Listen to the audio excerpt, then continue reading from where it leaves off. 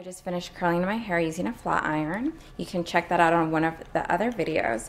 And I'm going to soften up the curl using the Brillantine by Bumble and Bumble. So I just use about that much, like 2 pea sizes. Emulsify it and apply it into my hair. And I'm gonna do a braid. And first figure out where you're parting, where you want it to be. I want it to be there. I like how that looks, the balance. And I'm not a fan of a really straight part on myself, but if you like a straight part, that's okay. Just make it nice and straight, but I'm gonna leave it a little bit crooked.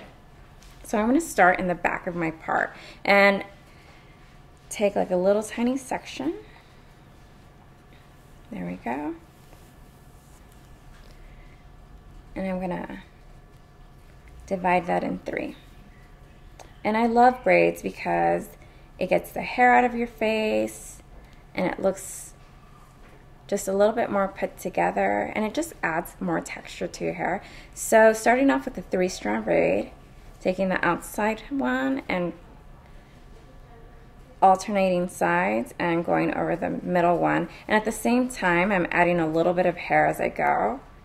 And if you've never done a French braid, it's like a 3-strand braid, and then you just add a little piece of hair to every single section as you go.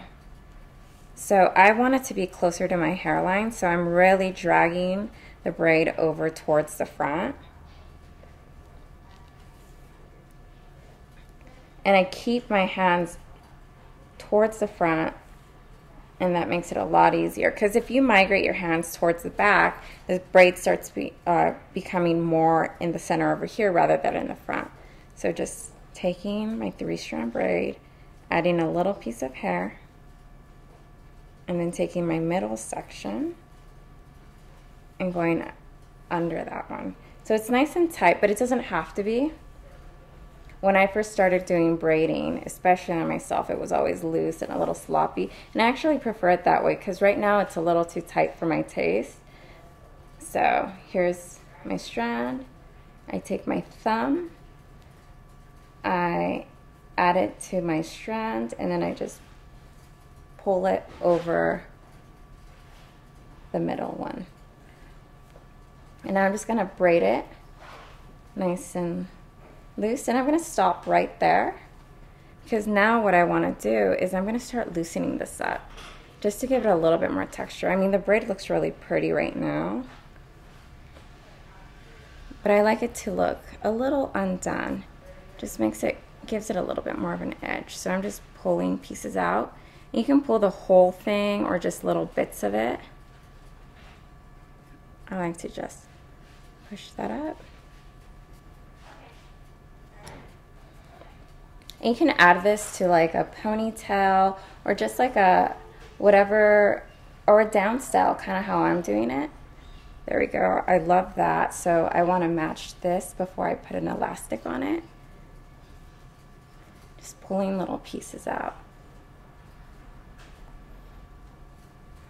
All right. So now I have a nice fat little braid. And if you have bangs, you could totally do this style too.